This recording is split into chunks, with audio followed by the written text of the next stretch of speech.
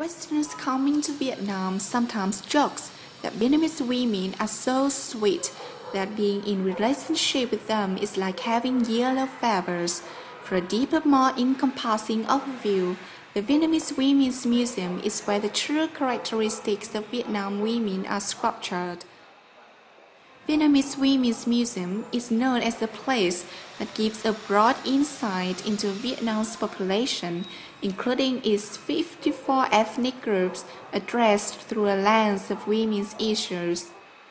The first floor is a small display about street vendors in Hanoi, with a few photos and a simple, yet insightful video with vendor interviews.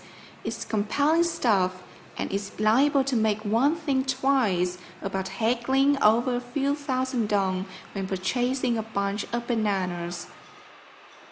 The museum does not seem to have an agenda. Information is presented factually but with heart, and props such as videos, photography, and relics are used appropriately and sufficiently to add interest and to bring about variation. Opposite the street vendor's room is the marriage and birth exhibition, which starts with some words of wisdom. Wife and husband are as inseparable as a pair of chopsticks.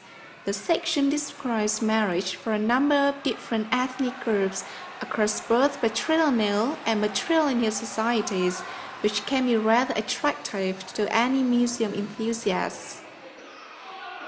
The upper floors are where family life and work, fashion, women in history, and key women in current society are exhibited.